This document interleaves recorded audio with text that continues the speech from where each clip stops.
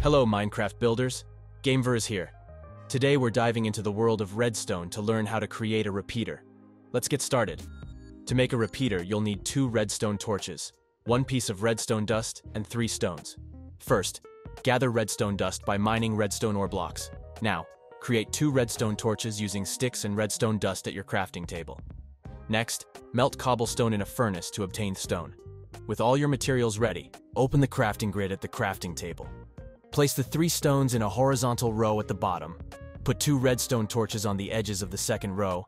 And finally, place the redstone dust in the center. Congratulations! You've just crafted a repeater in Minecraft. Until next time, keep building and stay creative.